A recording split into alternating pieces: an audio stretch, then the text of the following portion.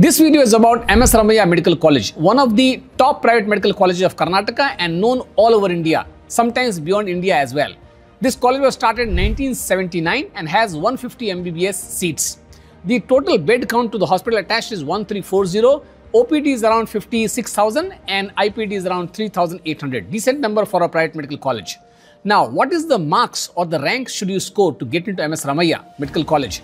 Now, before I tell you that, let me give you a brief idea about Private Medical College of Karnataka. Total 36 of them are there and they all are giving 4 types of seats. One, government quota seat, second, private quota seat, then management and then NRI. So, they are supposed to give, see in this 150 MBBS seats in MS Ramaiah, 60 seats in government quota, 60 seats in private quota, 22 in NRI and 8 in management quota. Their fees are, the government quota seats are available at 1.6 lakhs rupees fees per annum, management quota 25 lakhs rupees fees and then 45 lakhs rupees fees per annum for management and NRI quota.